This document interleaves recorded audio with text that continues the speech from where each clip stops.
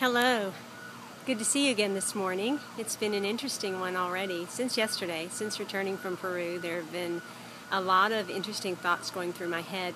I think whenever you go somewhere, not that it's necessary, but when you do allow yourself to leave your natural surroundings and really take a journey, unlike anything else that you've ever done, you can't possibly come back the same person. You can't possibly come back looking at life in the same way.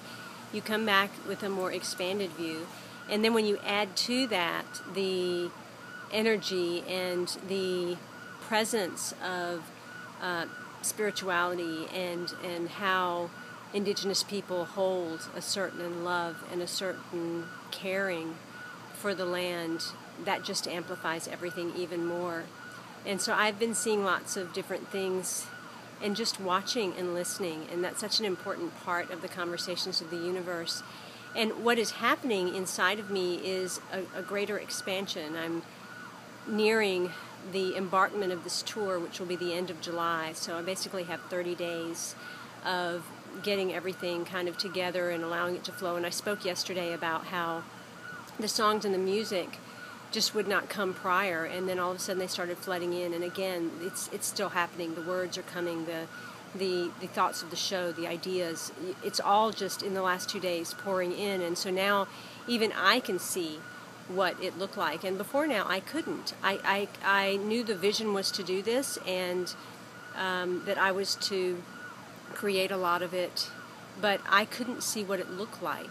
And that's usually the place that people stop. They get afraid because they don't know or they don't have clarity.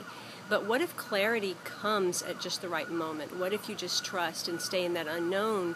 Because you have to be prepared in a certain way to receive that. And that's what it feels like has happened. But on top of that, I came into a little bit more expansion, some ideas of, okay, is this an RV tour? I ended up having to trade in my car because the car I had was not going to maneuver different types of weather conditions in the event that we had different types of weather conditions as we traveled throughout North America. We are visiting just about every state, bar 5, and 3 cities in Canada, Toronto, Montreal, and Vancouver. And so I needed a vehicle that, number one, could carry things. I've got a stage set. The backdrop came immediately in my mind, and so I had that created, and there's going to be music equipment and, all kinds of things, plus, luggage, the things that I would need for 6 months at a time, because I'm away for 6 months, come home for a few days during the holidays, and then I head back out. So I needed to have a different vehicle, a new vehicle, and that in itself is a sign that there's a new me emerging, a new body vehicle within me as well that is going to be discovered on this journey. But as I was looking at what I needed to get and how I needed to do that and trade in my other car, I started to contemplate, is an RV the way to go? That's the way I saw it in my mind. That's what I thought had to be. But so many people are putting forward that point about the money. What happens with the money? And, how do you afford to do something if it's your dream? And so this morning, as I was getting dressed, the thoughts started coming of, well, what if it wasn't an RV? What is the possibility? And I think that that's the big question. What is the possibility? Regardless of who you are and where you are in your life, regardless of what you are embarking on or stuck in, what are the possibilities? And I started to think, well, the possibility is it could be a caravan of cars. Who's to say that the other women that have come on board, Deb, Tuck, Maggie, Cammie, Hunt, all these people that have just said, I stand with you and I want to be a part of this and I want to support you. What if we are in cars rather than an RV? Does that change anything, or does that make it, equally good or even better? Because when I think about the RV, I'm thinking about we'd have the hookup and takedown at campsites. We'd have the expensive campsites, the gas mileage of an RV, a lot of different things, trying to trail another car behind an RV. So I'm just watching the thoughts go through my head. I'm not making a decision, because I think so often we too quickly rush into a decision rather than allowing the possibilities to float and marinate until one sets. And so I'm just exploring. But as I started thinking about even that, I started thinking, well, okay, if that's the situation, what if I don't want to stay in hotels? What if my real desire is to connect to people?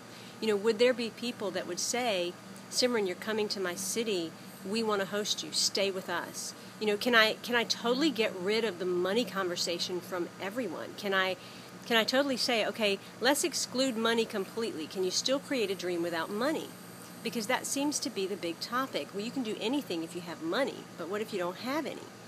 So I'm just allowing all these things to float through me and seeing where they land, and I'm open to the possibility.